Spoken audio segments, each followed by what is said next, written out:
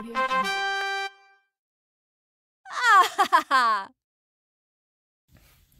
going on, everybody? It's your boy Blue here. You're my boy, Blue. This week's Blues Budget Battle Brews. We are doing a build that I literally just finished not even a week ago, getting everything together. I'm calling this one Breaching the Firewall, okay? This one's a little different, so let me give you the strategy for this one, and we'll go from there. This one is to play your mana-producing walls, and I mean very, very much mana-producing walls, and then eventually cast fireballs all over the place, left and right, that pretty much burn your opponent off the board. So, let me show you the deck first. This one's a little different. I love this build. This one's one of the ones I came up with as I was going through my stuff.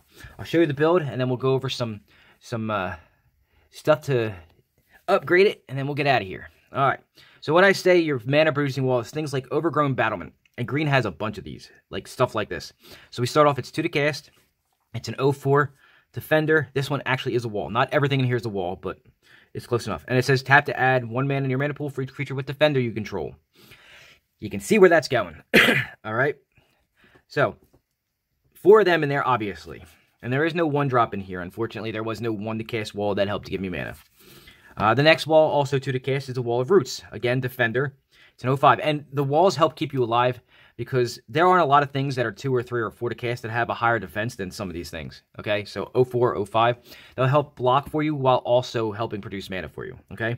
Wall of Roots is an 0/5 that has Defender and has the ability to put a -0, -1 counter on it, and you can add a green to your mana pool, and you can activate this ability once each turn. This includes your opponent's turn in case you want to do something on your opponent's turn.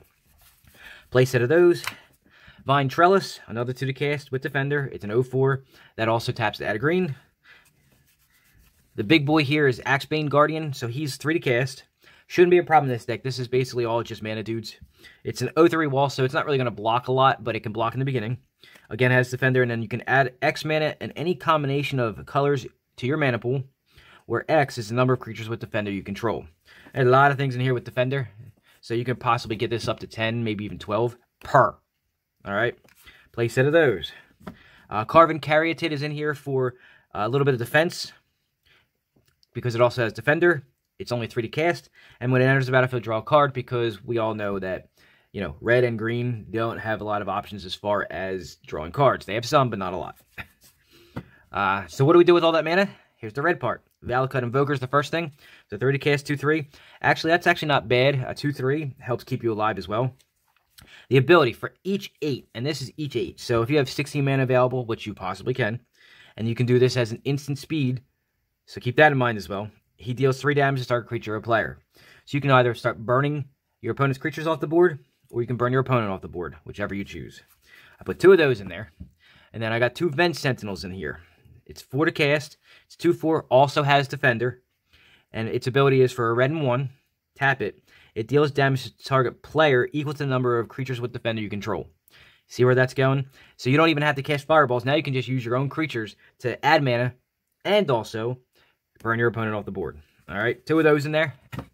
If that's not the only way to go, here's another way. 5 to cast for a Skargan Hellkite. It's a 4/4 for 5. It's a dragon that has Riot. Now, with Riot, the creature will either enter the battlefield with your choice of haste or a +1/+1 counter. For this build, you're going to choose the +1/+1 counter, because its ability is for each 4 you pump into it, it deals 2 damage divided any way you choose amongst any 1 or 2 targets. That could be creatures, players, planeswalkers, whatever. And you can only activate this ability if you have a +1/+1 counter on it, which is why you're going to choose the +1/+1 counter. And you can do it at any time and as many times as you have mana for it. Alright? Being able to divide your damage up means that you can kill lots of things off the board if you need to. Tormenting Voice, obviously you're trying to get to the things you need, so sometimes discarding a land card to draw 2 cards that are pure fire, like fireballs, or getting your answers, always a good thing. So I got 4 of them in there. And this one, next is Thrill of Possibility. It's the instant speed version. So again, discard a card, draw 2 cards. So the point of this deck is to get to your fuel. Get to the things that need to be put on the field. And of course, fireballs. I got 4 of them lovely bastards in there. Why? Because more fire equals more gooder. So if you've never actually read the way a fireball works, it's a 1 red and X spell. However, this actually can let you divide damage up. So for each 1 extra you pay, you can divide the damage up between that many targets. So if you pay 10, you can do either 9 damage to a single target, or you can divide, I believe, so you're taking 10. You're taking 1 red for the spell, and 1 red, so you're down to 8, to divide it up between 2 targets, and you can divide, I believe that's 8 damage, so 4 damage up between 2 targets. So that's the simple explanation. If you need more, let me know. I'll explain it more. So, of course, we're going to have more X spells in here. Next up is Devil's Play. Deals X damage to a creature or player, but you can also flash it back. So, more chances to deal X damage to things.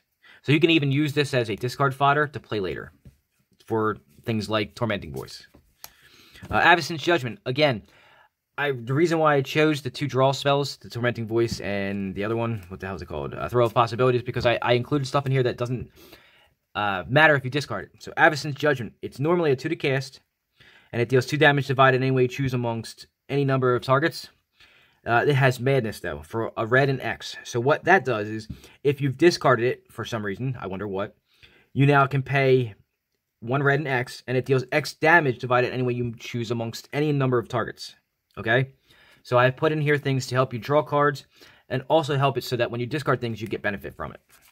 Alright, and Instill Energy's in here, and you may not have ever seen this card before. I got a bunch of these, so I wanted to try to use these in a deck that would make sense. Alright, Instill Energy, what it basically means is that once a turn, you can untap a creature. Okay? Now, the first part is that target creature may attack the turn it comes into play. It doesn't give your creature haste. I wish it did. It just means that it can attack, and you're using walls, so you're not really going to worry about that. What you're worried about is the 0 to cast, the 0 cost ability, which is to untap a creature once a turn, okay?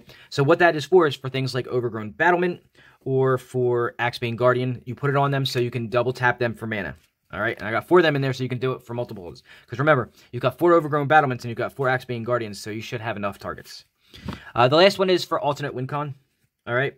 So Assault Formation, it says each creature you control assigns combat damage equal to its toughness rather than its power. Let's look at that for a second. Like, Wall of Roots is a 2 to cast 05. Can you imagine it's a 2 to cast 5/5 if you got Assault Formation out in play?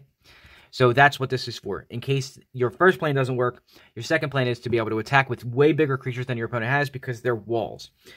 For a green, target creature with Defender can attack as though it didn't have Defender, making your walls attack. Sound familiar? I have other wall decks that do this. And then for 3, creatures you control get +0/+1 until end of turn. That's to help make your defense a lot better too, but it can also help for attacking. So 2 ways to win. You can burn them out with a lot of extra mana, or you can take your really cheap to cast walls and make them attack. So those are the ways you're going to win here.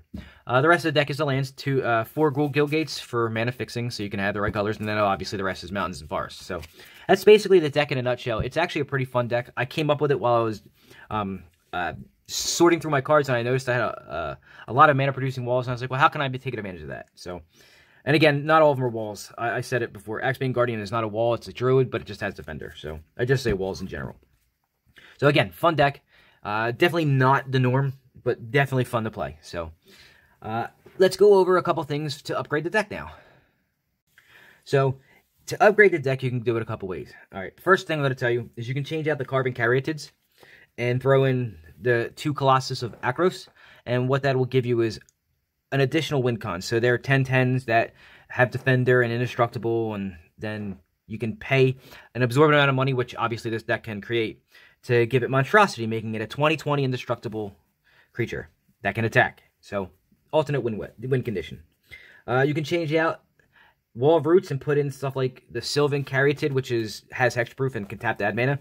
And here's where this, I'm going to say you can do either or. And the reason why I'm mentioning this is because Wall of Roots, you can actually use the mana during your opponent's turn, whereas the Sylvan Caryatid, you can, but you can't double up, so you can't use it on your turn and then your opponent's turn.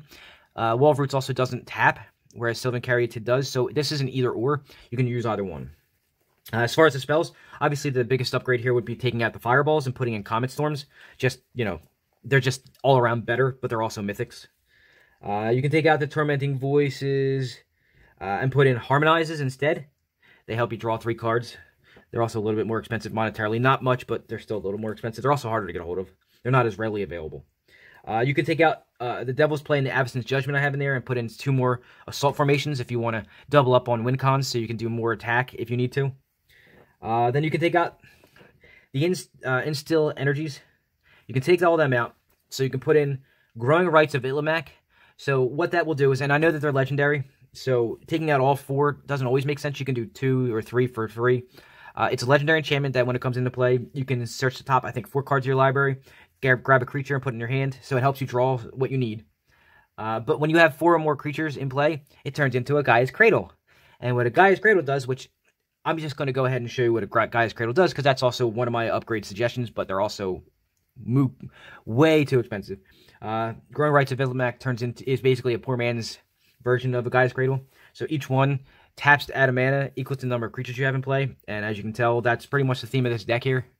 So those are the suggestions I have for you, so that you can basically throw lots of big-ass fireballs at your opponent's face. Any questions you have, any comments about the deck, any concerns you may have, please don't hesitate to contact me. You can do it in a couple ways. You can go ahead and contact me on Facebook. It's bluebearsgames on Facebook. You can send me an email, bluebearsgames@gmail.com, or you can put a comment in the section of this video, below. Tell me how to contact you, and I will go ahead and do so. But that's the upgrade section. That is the deck for this week. We got a couple more weeks to go before the convention, so I'm going to be doing a couple more. If you, again, do me the favor, like the video. This is a pretty cool deck, I gotta be honest with you. Subscribe to the channel if you have not done so. I do a lot of these things, so I don't know why you wouldn't. And share this out to anybody who might like some funky, cool, weird decks that just, shouldn't work but do. Or somebody who may want to purchase this deck. Again, this deck is available for sale. It's $20, just like all of my Blues Budget Battle Brews. This will be available at the convention here in New Jersey. That's where I do them. It's in Woodbury. It's called Geek Fest. It will be in a couple weeks, so I'm trying to get all these decks out there beforehand, because that's what I do as one of my services. I build decks for people to begin with, so that people who don't really know how to build decks or don't like deck building, I do that for them. They're beginner level or intermediate level. They are not expert level. This one's actually this one could be a surprise expert if you do it right. So, yeah, come on out if you're in the area. If you're not, this deck is available for sale online on the Facebook Marketplace up until the con. Then during the day of the con, everything comes down. These will be put back up. Whatever doesn't sell at the con will be put back up for sale later. So, they may even be up during the convention, but if something sells, I will take it down. So, anyway, that's my time for the week. I want to thank you for taking the time to watch. Have a good weekend. I will see you all next week.